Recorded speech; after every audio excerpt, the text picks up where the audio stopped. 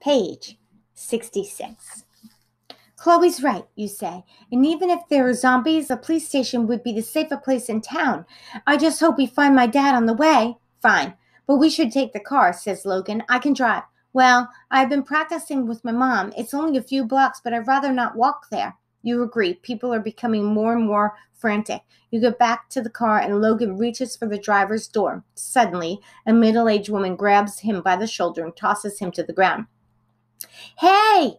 Yells Logan as the woman climbs onto the car and peels out in reverse. People from the crowd dive out of the way as she turns the wheel too hard and smashes into a parked car.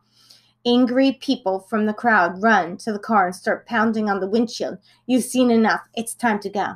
The police station is only 6 blocks away, but the progress is slow. Traffic has come to a halt. People have flooded the streets in an attempt to flee the city. Shouting fills the air mixed with an occasional shriek or revving engine. You and your friends stick to the sidewalk, staying as close to the buildings as possible.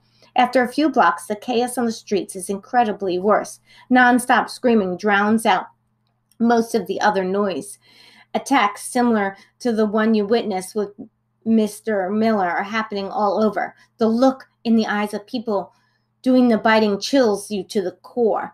There's no doubt in your mind now those people are zombies. You finally reach the police station, but you run into a barricade of cruisers and a chain-link metal fence. People desperately cling to the fence, begging to be let in, though no one is on the other side.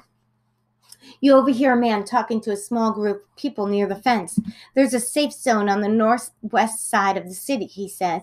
They have armed military personnel guarding a base filled with food, water, and everything else you need. Logan grabs your shoulders and pulls you and Chloe away from the crowd.